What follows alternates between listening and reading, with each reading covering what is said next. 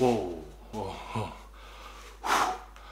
It's just you, okay. So I guess since you're already here, let's talk about maybe JPEG versus RAW.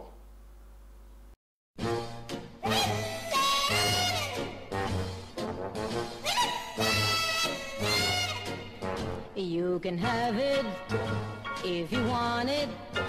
It's gratis, it's for free. There ain't no strings attached, no, there ain't no catch. Take my love, take my love, take me.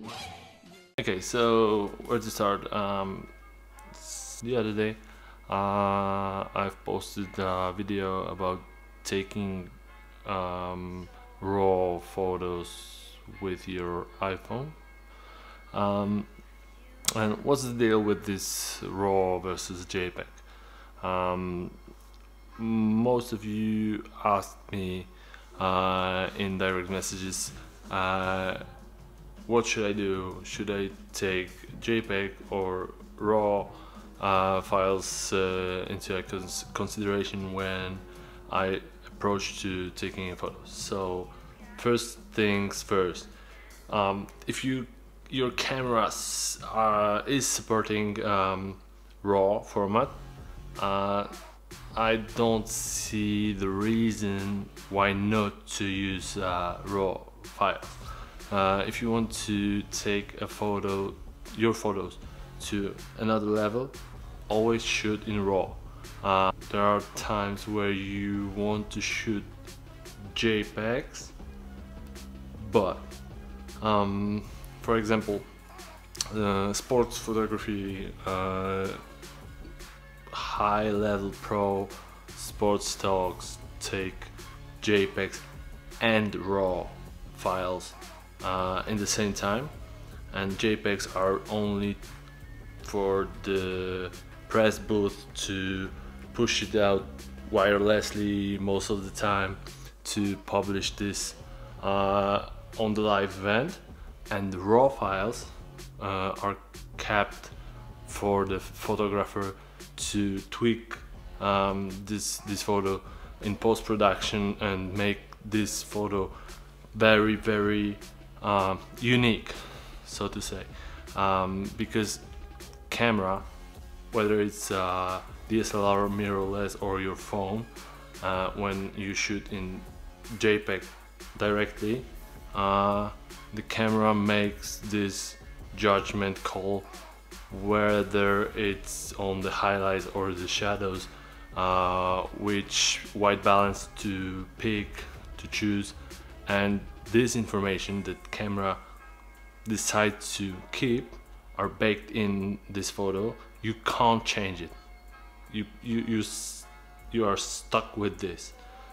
On the RAW file, on the other hand, you have the freedom to pick and choose, because RAW files always keep all the information: lights, shadows, dark areas, light areas, and you in your software, whether it's Lightroom, Capture One or other, you name it, you can choose the white balance, exposure.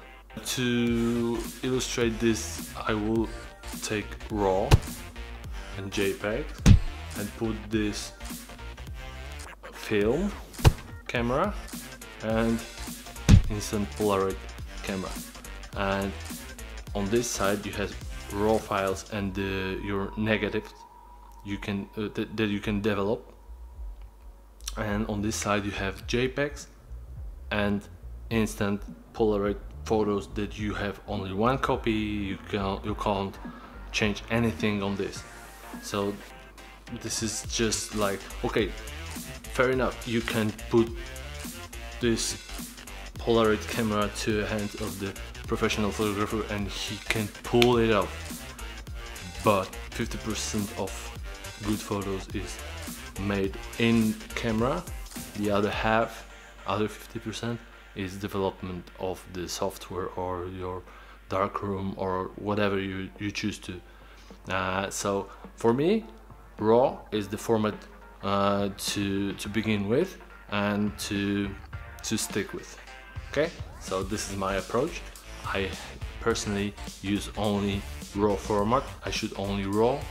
I shoot only in maximum file size RAW, because my camera allows me to choose small, medium and large, so I always shoot on maximum large RAW file, and then I take my time to develop these photos inside of the Lightroom with some Photoshop retouching techniques, and when I have this finished product, then I convert it to JPG file and then send to the client. So this is my approach to the problem, or to the subject, I would say, and I'm very curious what's your thoughts on this topic, and feel free to comment down below. If you like this video, please hit the thumbs up button, and if you haven't already, please do subscribe here somewhere, and if you are part of my subscribers squad and you haven't checked this bell icon in this area, please do so. You will receive a notification every time I upload the video, and so I hope you like this. See ya!